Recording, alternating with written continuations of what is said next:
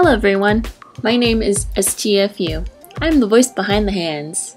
It got a little tedious for me to write subtitles for every single video I've been making, hence the reason why I haven't been uploading in a while, so I decided to narrate instead. Today I will be sharing an ink drawing I did for my fashion illustration class. This assignment required us to utilize light and shadow using pens. I'll be showing you my process tear sheets from my sketchbook and tracing paper, so let's do this. The two photos here are my inspiration for my drawing. I found them on Pinterest and I'll link them in the description for you. This is a sketch of the model in the black dress. As much as I liked her pose, I didn't want to copy her entirely, so I borrowed a pose from the other photo. Here I have the basic sketch of the model pose with shadows sketched in.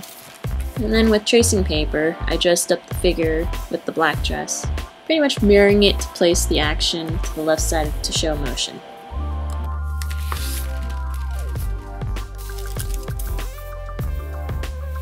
After doing the initial pencil drawing, I started copying the figure over and over again in ink to try to figure out methods of filling in the garment. I was actually going a little crazy and shifted the shape of the figure by a lot, as you can see in these tracings. So the process was taking way too much of my time, so I had the bright idea to scan a bare inked figure in my scanner and ink the garment from the copies that I made.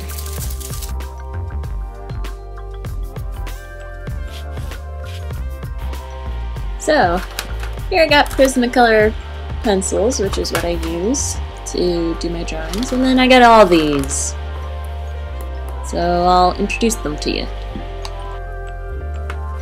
So here I got the Prismacolor art pencils, and these are pretty good for all your sketching needs, and I like using the 3B pencil.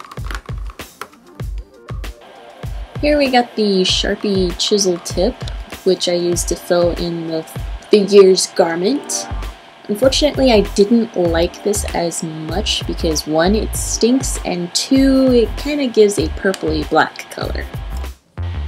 And when I got fed up with my Sharpie, I ended up using this Japanese brush pen as my backup plan to fill in the rest of the garment and do anything else I needed.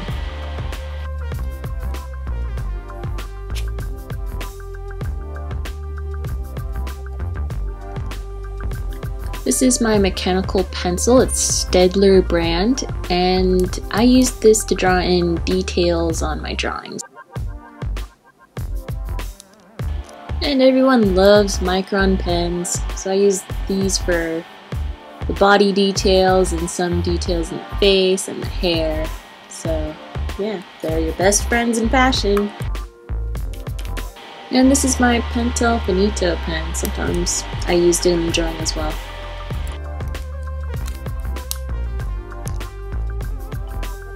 This is the Strathmore 11x14 drawing pad. I usually rub a soft pencil behind the winning tracing, and then I rub it directly onto the drawing paper to get a ghost image and ink it. I also use Strathmore tracing paper, but it's a huge 19x24 tablet that I cut down into smaller pieces. I used that size for protecting larger scale graphic design projects back in the day, but you don't really need this size for this purpose, obviously. So this is my first time at drawing a fashion figure, and hopefully my next few drawings will get better and better as I post more videos. Thank you for watching, and have a nice day.